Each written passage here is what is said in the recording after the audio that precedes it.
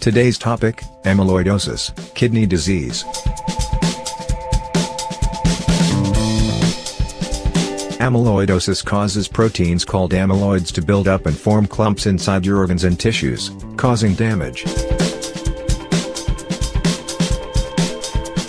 These clumps can form in the kidneys, heart, brain, liver, and intestines. There are two types of amyloidosis that often affect the kidneys: primary amyloidosis and dialysis-related amyloidosis.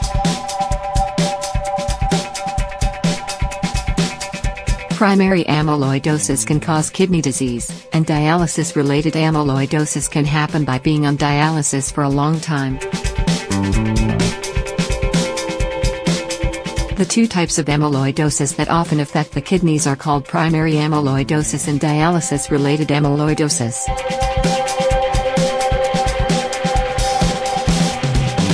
Doctors and researchers are not sure what causes primary amyloidosis. Dialysis-related amyloidosis happens to people who have kidney failure and have been on dialysis for a long time.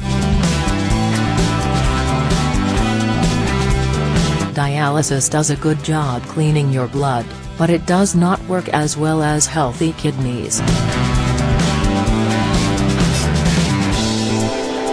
It cannot remove all of a protein called beta-2 microglobulin, so this protein builds up in the blood and forms clumps in organs and tissues.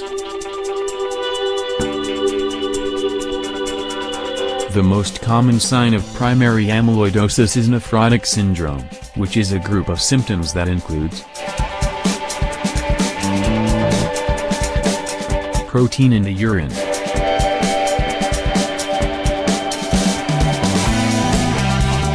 high levels of fat and cholesterol in the blood, swelling,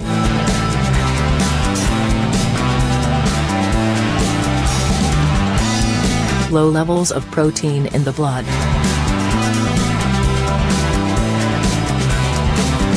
The most common symptoms of dialysis-related amyloidosis are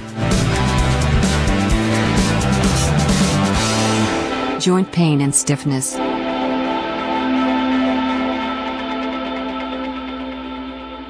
cysts, fluid-filled sacs, in bones,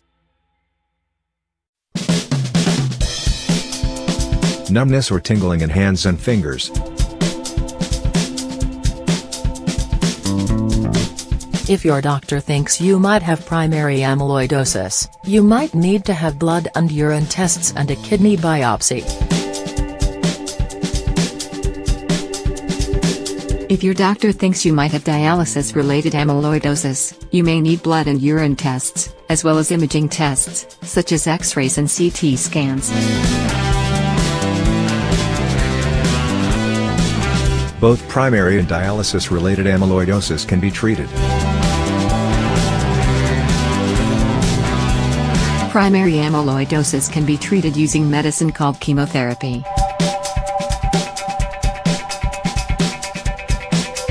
It can also be treated by having a stem cell transplant.